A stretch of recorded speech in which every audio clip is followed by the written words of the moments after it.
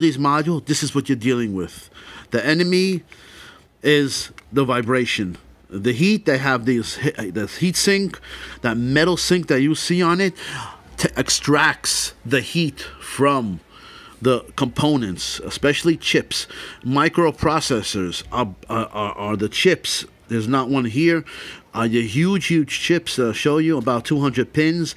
That's the microprocessor, not the module. The module is not the microprocessor. That's wrong information. I've worked on these for 30 years to component level. The microprocessor is something that looks like this, but has over 200 pins on it. That's the brains of the gang. So again, this is the old technology. These are still used on power supply boards. When you need power supply, you still need through hole. When you need the regular one for other ones now, this is surface mount. This is what you're dealing with, and these are the components, these chips that come off. As sometimes there's cracks on the boards also. Cracks meaning,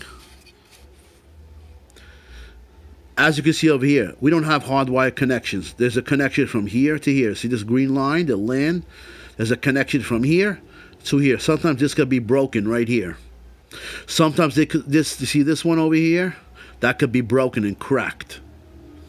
That means on this one, it's not making any contact from one component to the other component.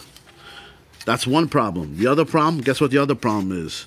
Now you talk about double-sided boards. So this one can be connected to this one from the top to the bottom. Once it's cracked, forget it. You can't even fix it. It goes right through the board. Like I said, you can't believe other things what people say in other channels. This is what I've been dealing with, like I said, for component level over 30 years, close to 35 years to these types of things. You have to know how to unsolder them and solder them with leaded solder, and now we use unleaded solder. You have to ground yourself. You have to put on a ground mat. This is just a scrap metal that I'm showing you. You have to ground yourself, ground this, and ground everything. So anyway, thanks for watching. Please go to my channel, Automotive Electronic Schematics by Joseph. This was a long video, but I have to show you what we're dealing with. We're talking about module computer boards. This is what we're dealing with in an automotive world. Automotive world is not, technically is not component level, except when you change sensors and things like that. But otherwise, you just change the whole board.